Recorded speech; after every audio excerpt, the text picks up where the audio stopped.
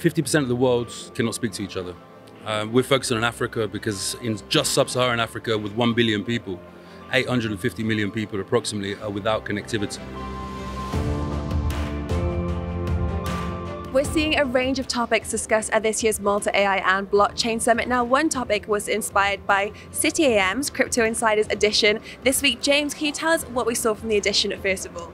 Yeah, sure. I mean, basically the theme of the edition, obviously knowing that I was coming to Malta for both the cannabis world and obviously, you know, AIBC, I thought it was quite important to think about what we could do, given the people that I've been dealing with recently and over the last year, and pull together just friends, you know, for the edition with Africa very much as the central theme. How we can drive adoption there, how we can unlock the global digital economy there.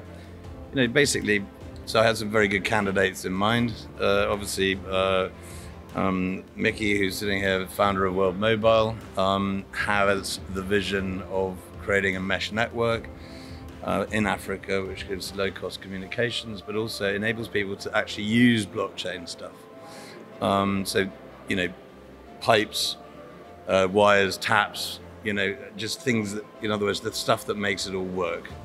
And then that made me think of Richard Ells from Electronium, who also I knew was speaking at the conference, who then did a really good article as well. And then Micky introduced World Mobile for the first time to my audience, which was terrific. And then, as a consequence of all of that, we put together with Eman and Oliver De Bono the panel idea, which sadly I'm going to miss on Friday, but on Friday I know that that's going to be an amazing one, which is driving mass adoption in Africa. I think the Sleeping Giant, something like that, quite a good name.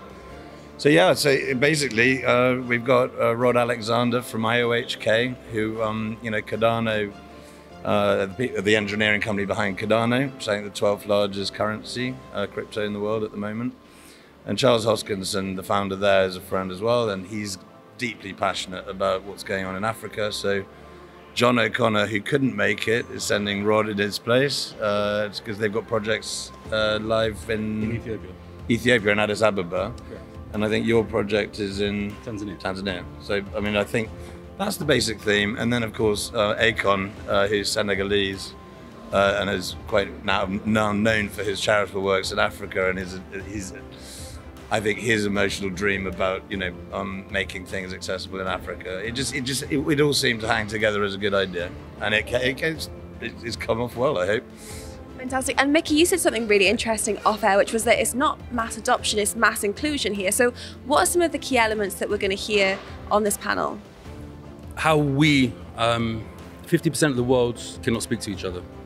We're focusing on Africa because in just sub-Saharan Africa with 1 billion people, 850 million people approximately are without connectivity. So we're trying to push it forwards, and we see a position where it's not mass adoption, it's mass inclusion, and that's where we need to be thinking now. I think the two go hand in hand, don't they? I mean, you know, education is a fundamental cornerstone of what everyone's trying to do, and I know that's at the heart of the foundation work that Akon's doing, the heart of what IOHK are doing. In fact, yes. I know that they did some amazing educational pieces for Ethiopian and Ugandan women, and they chose women specifically to program Haskell, I think is the language that they're using. Actually, they were in Miami, weren't they? Yeah, they were. Yeah, no, they came. Yeah, they got their graduation certificates, I think. So that's pretty cool. So education, leading to you know, the understanding of how it all works. Mass adoption obviously is desirable for blockchain, but really where I think Micky's message resonates is mass inclusion. Inclusion is basically unlocking the disenfranchised into a world. Sorry, James, for cutting you out. When you have a product, people want that product. It's a product that's wanted. When you have a product that people need, it's a product that's needed. It's very different. Going out to find something as an early adopter is mass adoption. Delivering telecommunications and communications at an ultra low cost to unconnected villages is mass inclusion. So there's two things here. There's one for the Western world, and there's one for the African continent and the rest of the places that are not connected. Any undeveloped nation, really. Of course, and you know, I think actually 53% of the world is unconnected as it stands today. And actually that's where Richard Ells is quite interested with Electronium, because I think they're enabling people to get on the ladder a little bit with their ETN token, I think it is. Yeah. Actually, in Africa, there is no stable coin. The coins fluctuate. There's many different currencies throughout the continent of Africa. So a typical stable coin has been buying minutes. So you buy a top-up card of $10, and then you hold that top-up card at $10, and you've actually got $10 that you can go and sell for 5%, 10% less, but it still holds its value. So dollars are converted, or local currency is converted into minute format. But it's not legal, because you're not allowed to resell minutes. So unless you actually, the carrier, unless you have the licensing, unless you have the whole ecosphere, this mass adoption will never happen. So what we've done is from the core. We're using license-exempt spectrums, TV, white space, and CBS. We're either working with governments or buying our own mobile network operator license to be the same as Vodafone, as MTN.